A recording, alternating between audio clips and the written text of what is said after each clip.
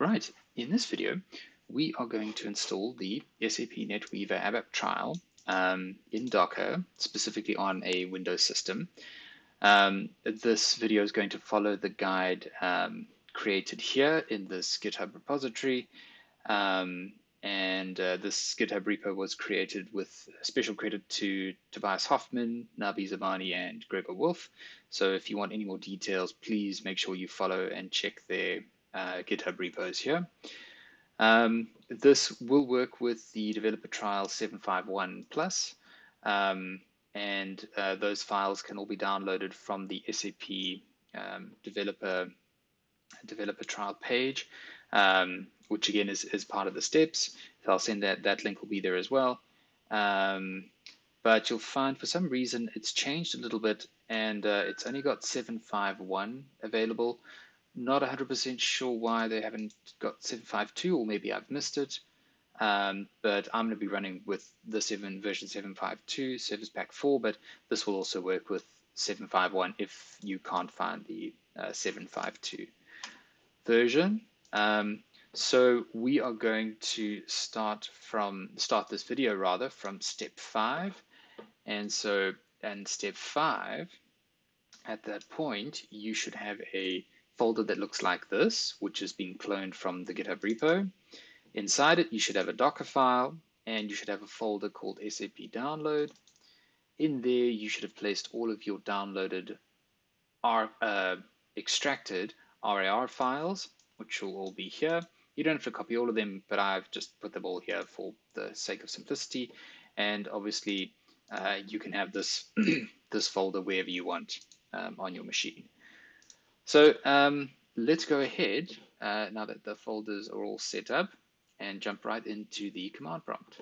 So I've got my command prompt window open here, and the first thing I'm going to do is navigate to the folder in question, so the repo folder itself, just sitting on my desktop.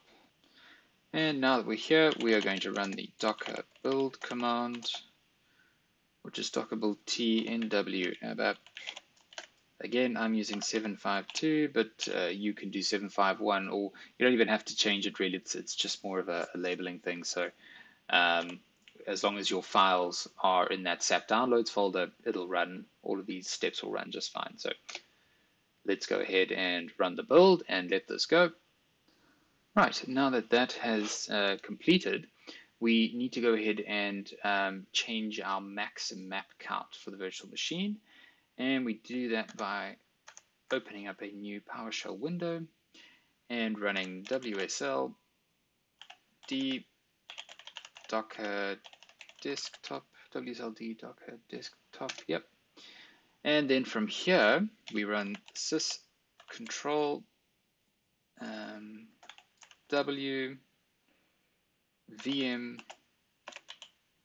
max map count, and we set that to that, and we press enter, and we can check that change has actually occurred by going syscontrol VM max map count, and there we go. So that's set correctly, so that's all fine. Now we can go ahead and run our Docker container. And what we're going to do is we're going to enter the following command here.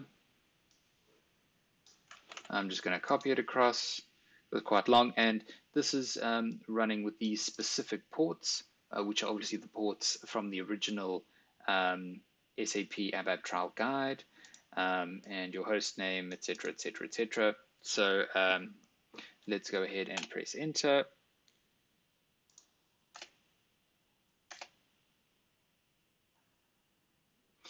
Right, so now it's running, which is fantastic. So once we have actually got the machine running, we now need to run the install, just like we would have with the, if we were using OpenSUSE directly in like VirtualBox or whatever it is. We now need to go ahead and install our SAP system. So the first thing we need to do is run the UUIDD daemon, And to do that, you run user sbin uuidd. And once that's up and running, we run the install.sh file. And again, this is going to take quite a long time to run, but let's just, you just go yes to agree, and you enter your password, making sure that it's 8 characters. And yep, this part will take a while, but once it finishes, we will continue. Right, now that we've had a cup of tea and our installation is been successful, all that's left to do now is start the SAP system. So to do that, we're going to change to the npl admin user. And once we're there, we are going to run the command start SAP, all. And that's going to go ahead and start running through a few things.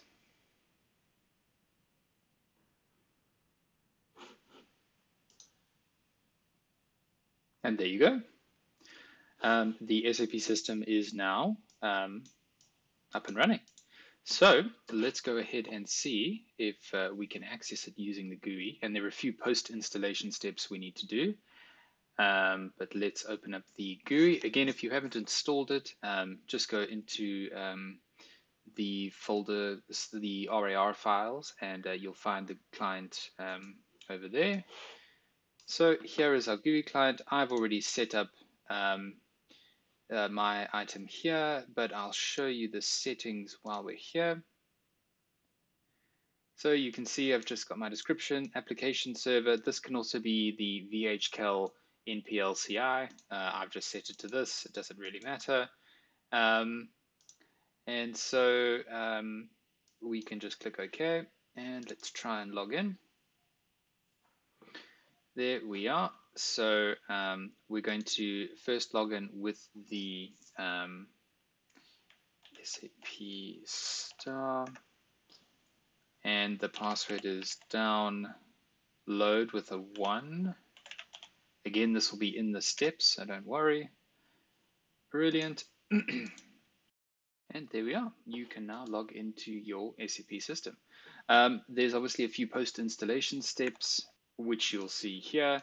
And these are pretty straightforward. I just pulled the steps directly from Nabi Zamani's blog, a repo rather. And so you just basically run through the S license setup, and you just take your hardware key and you create a new perpetual license. And then obviously you've got your rest of your information here. You can generate your test data, and then obviously you can test your public pings here for your HTTP and HTTPS. And otherwise, that's it. So if you have any questions, please let me know down in the comments below.